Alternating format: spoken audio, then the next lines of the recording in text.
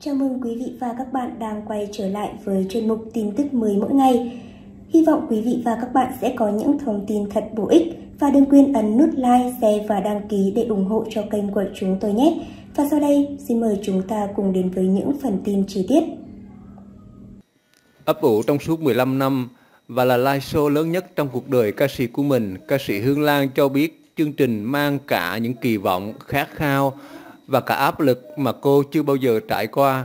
Dù chương trình do chính cô trực tiếp biên tập âm nhạc cũng như tham gia cùng đạo diễn để dàn dựng sân khấu, nhưng trong tôi lúc nào cũng thấy sự lo lắng và cả hoài nghi cái này chưa được, cái kia chưa ổn. Sự lo lắng của một nghệ sĩ lần đầu lên sân khấu lớn, dù tôi đã lăn lộn với sân khấu trọn nửa thế kỷ. Dù vậy, ekip làm việc của cô bảo cô tính kỹ và luôn đòi hỏi mọi thứ hoàn hảo nhất. Cô sợ khán giả không ưng ý, nhưng nói thật khi xem chị ấy làm việc tôi thấy quá được rồi, nhưng chị cứ đòi làm đi làm lại cho đến khi nào thấy ưng thì thôi. Chị khó tính và cầu toàn xưa nay mà, nhạc sĩ Tuyên luôn nói.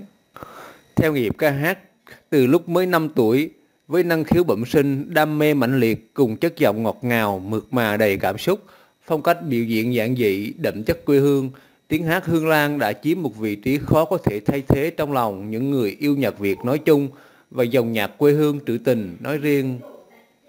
Cô chia sẻ, tôi cầu toàn, hoạt động trong nghề đã lâu, xem rất nhiều live show của anh chị em trong nghề và tự đúc rút cho mình những kinh nghiệm để có thể làm một đêm diễn tri âm người hâm mộ tốt nhất trong vòng khả năng của mình.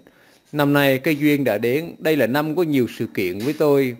Thứ nhất là kỷ niệm hơn 50 năm ca hát, tiếp theo là để tưởng nhớ đến người cha đáng kính của tôi là nghệ sĩ Hữu Phước, người đã dắt tay tôi và truyền cho tôi niềm đam mê với sân khấu, dạy cho tôi từng câu hát đầu tiên.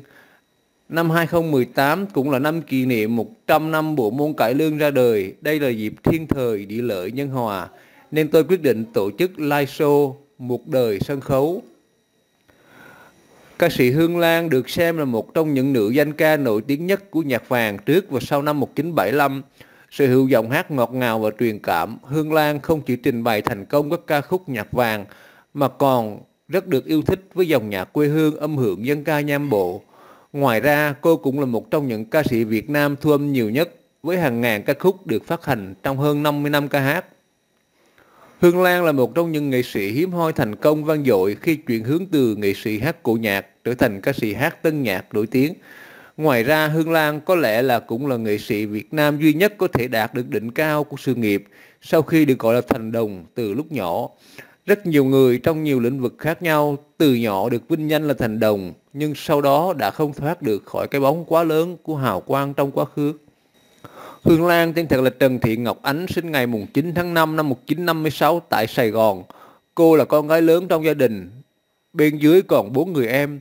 Trong số đó có nữ ca sĩ chuyên hát dân ca cổ nhạc là Hương Thanh, người đang sống tại Pháp và được mệnh danh là sứ giả nhạc cổ và dân ca Việt Nam tại châu Âu.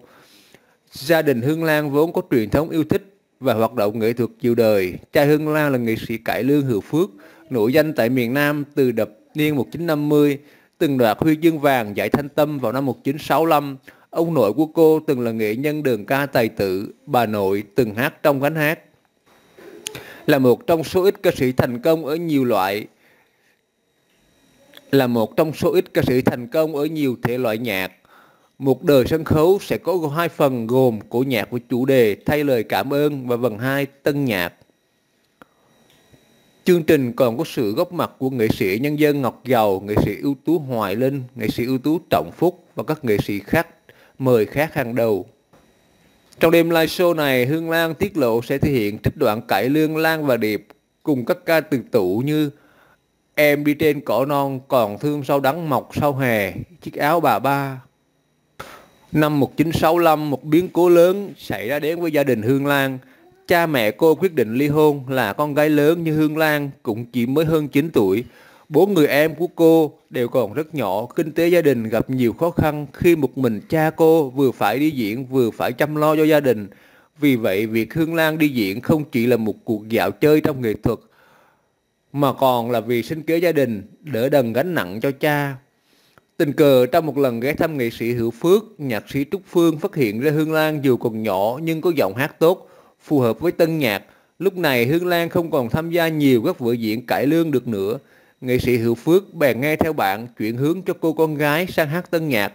Dưới sự dẫn dắt của nhạc sĩ Châu Kỳ và nhạc sĩ Trúc Phương, Hương Lan được học thêm về nhạc lý, được luyện thanh và được hướng dẫn cách hát, cách luyến lấy trong tân nhạc, học cách giữ, bỏ, được hơi hướng đặc trưng của cải lương khi hát tân nhạc. Sau một thời gian chuẩn bị, nghệ sĩ Hữu Phước đưa Hương Lan đến gặp ông Bầu Duy Ngọc. Lần gặp gỡ này đã giúp Hương Lan có cơ hội được hát tại Đại nhạc hội Duy Ngọc ở rạp Quốc Thanh và tham gia chương trình tuyển lựa ca sĩ hàng tuần tại rạp Hưng Đạo. Giọng hát ngọt ngào và truyền cảm của cô bé 11 tuổi trên sân khấu tân nhạc đã khiến khán giả và báo chí đi từ ngạc nhiên tới yêu thích và cảm mến. Các tờ báo ở Sài Gòn đồng loạt đưa tin và hết lời khen ngợi về giọng ca thần đồng. Trước khi Hương Lan lên hát, người dẫn chương trình thường giới thiệu sau đây là màn trình diễn của bé Hương Lan. Năm 1968, khi mới 12 tuổi, Hương Lan chính thức bước chân vào con đường ca hát chuyên nghiệp. Cô được hãng dĩ Việt Nam ký hợp đồng cộng tác lâu dài, được thu thanh giọng hát và đĩa nhựa và trở thành người hát đầu tiên ca khúc mà sau này đã trở thành bất tử: Bông cỏ mây, Ngày mai tôi về, Thành phố sau lưng, Một người đi. Thời gian này, Hương Lan được nhạc sĩ Nghiêm Phú Phi bồi dưỡng thêm về thanh nhạc và nhạc lý.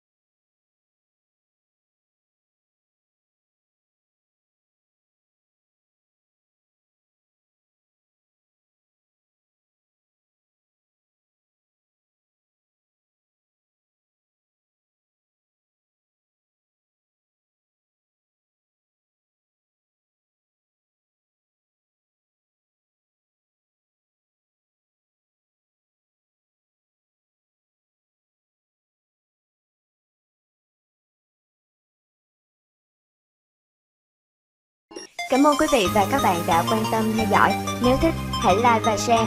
Và đừng quên bấm nút đăng ký tại đây để xem thêm nhiều video hấp dẫn hơn của chúng tôi. Xin chào và hẹn gặp lại.